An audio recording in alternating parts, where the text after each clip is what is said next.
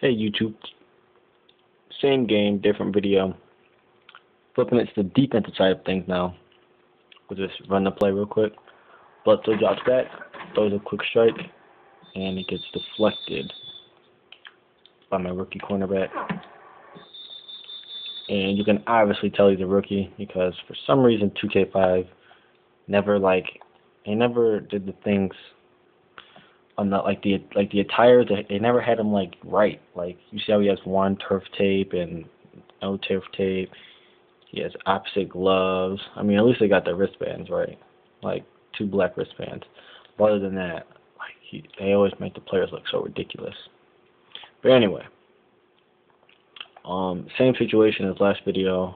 They felt they had a matchup. Antonio Bryant, who's a lot bigger, higher rated player than my player, the rookie cornerback.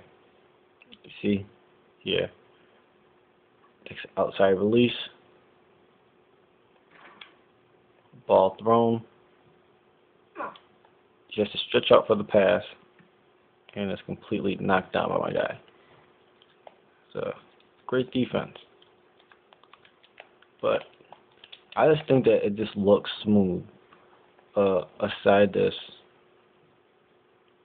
little side bet right there, from this part when he locates the ball, puts his hand on the receiver, I just think that looks like perfect coverage to me. There is no motion shift of players. It's just a great defensive play by my cornerback. And why I believe he made the play is because he took inside leverage of the receiver, and it seemed like the positioning of this play mattered. I mean, the speed, the size, none of that mattered, but since he took the correct positioning, perfect positioning, he was able to knock the ball down. So, great play